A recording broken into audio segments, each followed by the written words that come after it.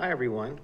Welcome to our weekly segment, our weekly Tech Topic. I'm Dave Bovin. I serve as the Dean of the School of Business and Technology at Chipola College. We have with us Ben Bridges, our co-host. Glad to be here. And Ben serves on the staff and as a student wrapping up his bachelor's in computer information systems. We're happy to have Ben involved as well. He has a wealth of knowledge and experience. So today, we wanted to first begin by sharing some neat momentum we're having on campus. Dr. Clemens and some local college leaders had this great vision of everything we've gone through recently of that at Chipola, we didn't just survive, we thrive. And so we've gone through a lot with the hurricane and different changes. And it seems like, Ben, we have this greater ability now to serve our stakeholders. As a student, you probably feel that your needs are being met. Do you have any, this is kind of unplanned, but can you share your experiences of last year? You feel like there's even more opportunity on campus? How's this been, this ability for us to thrive, not just survive?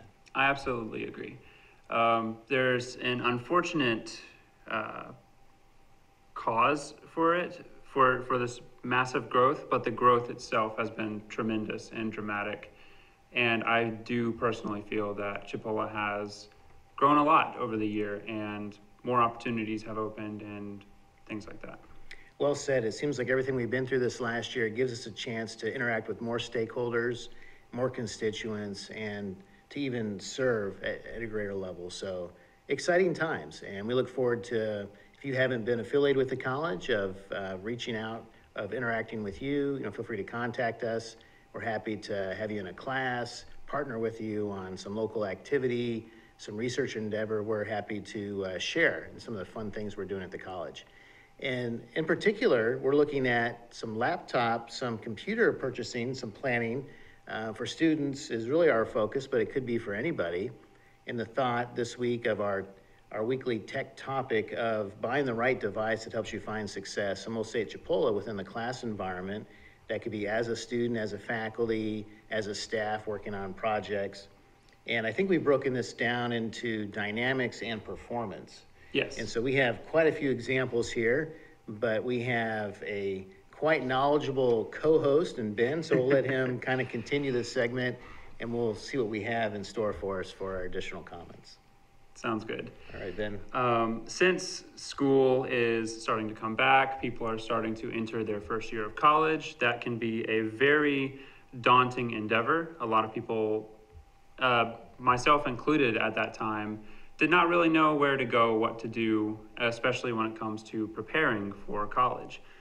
Now, having a personal computer is not necessarily required for college. Chipola does offer devices and computers that you can utilize in the library and computer labs to complete your schoolwork, but having a device to complete your schoolwork at home is, in my opinion, very helpful. Yeah, nowadays, there are many millennials like yourself or post-millennials. Can you believe there are others even behind you now that you're a veteran? Right, man, I feel old now.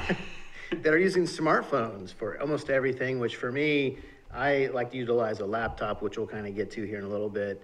Still a desktop in many situations. I live on my smartphone, but not for really work-related things, maybe email and texting and stuff.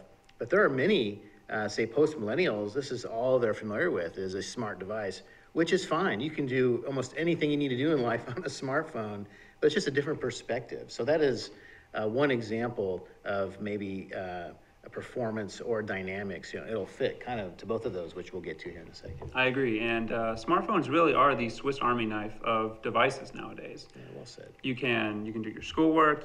There's Microsoft Word. There's Office applications. There's so much you can do, and it's on your pocket, in your hand, all the time. And we will get to that in a few minutes. First, I'd like to discuss the foundations of understanding what you would like in a computer. Now, computers, they're pretty simple. They're essentially just a calculator that does very specific functions, if you break it down to the most basic level. But we're not always just calculating ones and zeros. True. We're processing words. We're Have to write papers every now and then. Yes, a lot of those. Like registering for classes, emailing, keeping up with other students, and things like that. So you really have to pick what device is right for you. in that sense. And there are a few technical specifications that are important when choosing a laptop or a computer. First of all is mobility. Do you want a standalone desktop computer, one that would be, static and would not move from a room, or a laptop that you could take on the go, but would likely suffer a little bit on the performance aspect? Yeah, traditionally, the desktop would be sought for large-scale operations, say in a typical work environment where you have to process many items tied to a project or business activities, Right. or in a development environment where you need a lot of processing power. But those days have passed us. You now have that with many types of devices today. You're very correct. That is one of a growing set of capabilities with more mobile devices. Cloud computing is making extremely processing heavy tasks easy to do on your computer and does not take up any performance because it is run in the cloud. And I believe we will make a episode about the cloud someday, but for now we'll leave it at that. And but yeah, so laptops, mobile devices and all are becoming roughly equally in performance to standalone desktops, excluding very, very powerful computers that would cost twice or three times as much as a laptop. In my transition to a laptop, which is what I live on these days, we had a segment earlier on different types of laptops. So this is kind of more just of a broad range discussion of Right. technologies that can help serve you, say, as a student at Chipola or someone involved with the college in different activities. That mine was as a docking station. And so, maybe a decade ago or so, it was quite popular where you'd have a kind of a peripheral device that looked like just a third of this laptop, and it would be on your desk, and you would dock your laptop, you would attach it with prongs, say, in the back, and then you would use your keyboard and your mouse as you would and your monitor, so it would become a desktop and a laptop. And so that was my first exposure, but nowadays I don't even use a keyboard and mouse. Most of the time I just love my laptop environment. So it's interesting to see how technology has evolved. I agree. They've become so much more ergonomic over the times. Well said. Now, for the specific technical specifications on choosing a laptop, generally with education, you don't necessarily need that powerful of a computer. In terms of power, I'm referring to processing power. That is normally done by the computer's processor, and in some cases that is done with the graphics processing unit, also known as the GPU. Mobile devices normally have more lightweight GPUs, which unless you're doing things like animation, video editing, things like that, you likely won't need a GPU unless you want to have a hobby in 3D animation or gaming or things like that.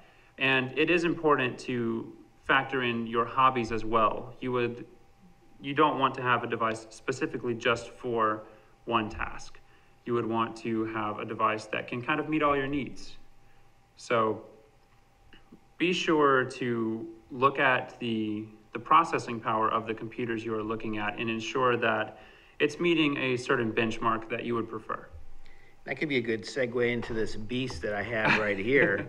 This Alienware laptop. This is quite large, and someday you might be able to, when you're watching video, kind of have a fourth dimension where you could kind of feel some weight, but not quite yet. This is really heavy, but the processing power for this Alienware laptop is enormous. It can help me facilitate games in the classroom when we teach programming, helps me participate in large projects. I can work on anything I need to, but it's just a monster to carry around. Right. So you kind of have the desktop performance and almost the weight of a desktop carry around. You'll see later, I have this Right. big backpack to carry this around. It's interesting. It's both a computer and an exercise program. That's right. That's great. Yeah. In regards to that, there are also computers that are very focused on dynamics and mobility.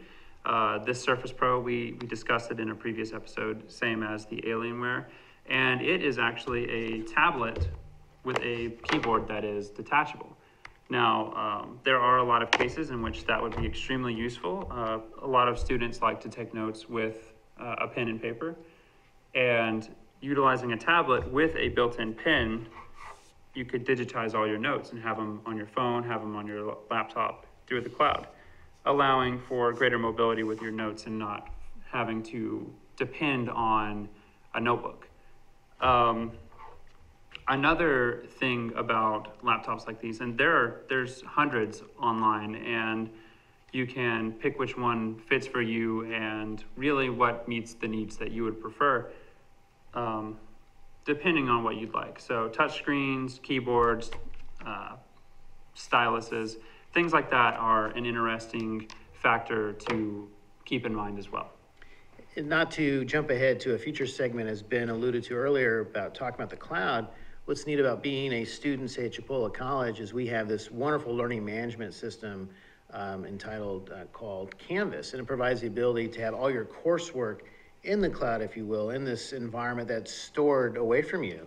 So you can then use a smart device that's not heavy, that lets you interact as you need to for applications, for writing, for completing assignments, and that's then stored elsewhere. So what's interesting about Chipola is we already have that built in. Gives you that flexibility of device selection. So when you make that purchase, you can think more about, as Ben talked about, what you have an interest in, not worry too much about the needs of the college, because we have that storage, that operating environment in our cloud environment, if you will, already established. So that learning management system of Canvas really helps make the decision easier, I guess, when you're picking a device. I absolutely agree. In regards to some final words on technical specifications, there are two more topics I would like to discuss, RAM and storage. Now, RAM it's called RAM, and it's short for random access memory. You can never have enough RAM. You're right. And RAM is essentially how much your computer can run at one time. Now, for example, RAM would be, an application of that would be having 20 tabs open in Chrome. Which we've done. We've been busy, yeah. Yes. But having these programs open, having files open and running and processing. So it's like if you had a bucket and the bucket was full of apples, the apples being the processing or the items processed, the RAM would be the bucket, how much it can handle at one time. And in regards to storage, a lot of people mix this up, in fact, storage and memory. Memory is RAM, but storage is how much your computer can hold in total. It's how many files it can have on it, whether they're running or not. Usually computers vary between 128 gigabytes to, they can be 1 terabyte, 2 terabytes, which is a massive amount of storage. Depending on what you need, if you like to store photos or you like to back your phone up, things like that you would back up a large amount of data on, you may want to opt for higher storage capacity. What's interesting about the market today is that storage is so affordable. It is. You can buy a computer, say at any large box store, that would meet all your needs for very low cost. So RAM, having the ability to multitask, and maybe we think we shouldn't, but we are often guilty of working on one project, another project arrives, and so we're doing multiple things at one time. That's kind of just life, right? And so RAM helps us do life better, I guess, in a sense. And so that's really where you may need to plan your money, plan where you can get the most return for your investment. Very true. Now, that is generally what to look for in terms of the specifications of a computer. Now, in final words, it's really up to what you would prefer in a device. If you prefer more mobility, if you like computers with greater performance, it really depends on exactly what you prefer. Because in the end, you will be using this laptop or this computer for 2 to 3 years, or even longer, depending on its life. Yeah, technology change is happening so fast that it seems like every 2 to 3 years is a good example of when we might transition to another device. We're now using multiple devices, a smart device, a laptop. Someday we'll probably have all this in one device, and use an old school technology like Dragon Speak, where we don't even type or text or need our thumbs or fingers. We just say what we need done and it'll actually complete that task for us. You can do that today. It's just not perfected. It's still being tested. I've seen a lot of people depending pretty greatly on their smartwatch now. Personally, I don't have one, but a lot of people can send texts, they can reply to emails, they can control their smart home, tons of things. And that's another device we may research at some point I in thought another the same episode. thing. You said like 3 topics there for the future. Well, this has been great, Ben. I think I'll kind of pack up now. Can I carry that for you? Oh, no, it's fine. I have this. Let me pack up my heavy laptop here. Let's see. This thing's kind of big, but we'll figure it out. All right, take it easy, Ben. Thank you.